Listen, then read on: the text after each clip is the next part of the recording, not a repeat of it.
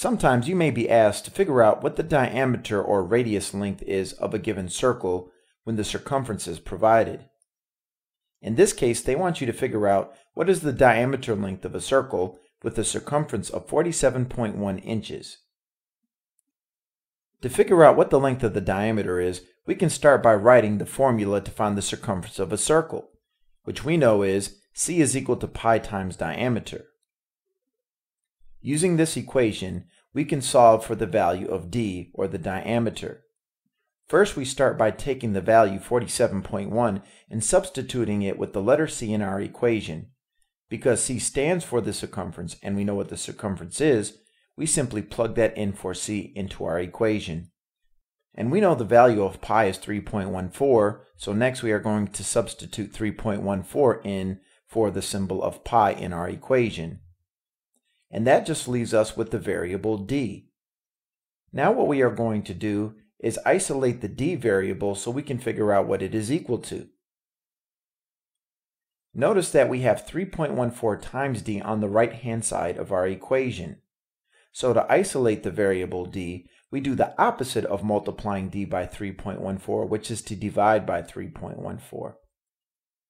So we divide 3.14 by itself so it cancels, and we also do it on the other side of our equal sign so we can balance our equation.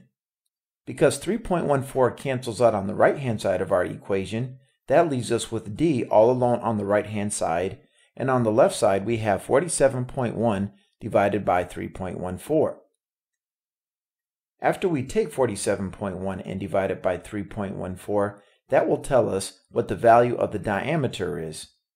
So I'm going to take 47.1 and divide it by 3.14. Remember that you are not allowed to have a decimal inside your divisor. You have to turn that into a whole number. And you do this by simply moving the decimal all the way to the end of that number. So we have to jump over two place values to move that decimal all the way to the right. You must do to the inside what you did to the outside of your division problem. So on the inside, we are going to move this decimal 2 places to the right as well. And after moving it an equal number of place values, you should move it directly above in the problem. 314 can be divided into 471 one time. 1 times 314 is 314. Next, we subtract 314 from 471, which gives us a difference of 157. But we still have a place value not accounted for, so we take that 0 and drop it down, and now we have 1,570.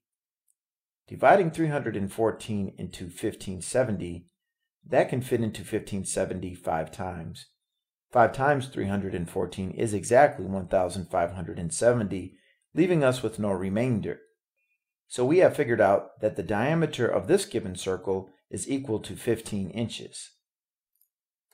Now let's do an example when you are asked to find the unknown radius of a given circle. This time we are going to use the equation circumference is equal to 2 times pi times the radius. Because we know that 2 radii equal 1 diameter, we use this formula instead of c equals pi times diameter. Next, we plug in all the values that we know into our equation. It is given in the problem that the circumference is 25.12 meters, so we substitute the c, or the circumference, with 25.12. We just bring the 2 down in our equation. Next, we substitute pi with 3.14. Next, we're going to simplify our equation a little bit by multiplying 2 by 3.14. And that would give us 25.12 is equal to 6.28 times the radius. The next thing we have to do is isolate the r so we can figure out what the value of the radius is. We have to figure out what would we multiply 6.28 by in order to get a value of 25.12. Whatever that value is the distance of the radius. Because 6.28 and r are being multiplied, we do the opposite operation, which is to divide. So we divide 6.28 by itself so they cancel out, and we must do the same thing on the other side of our equal sign so we can balance our equation.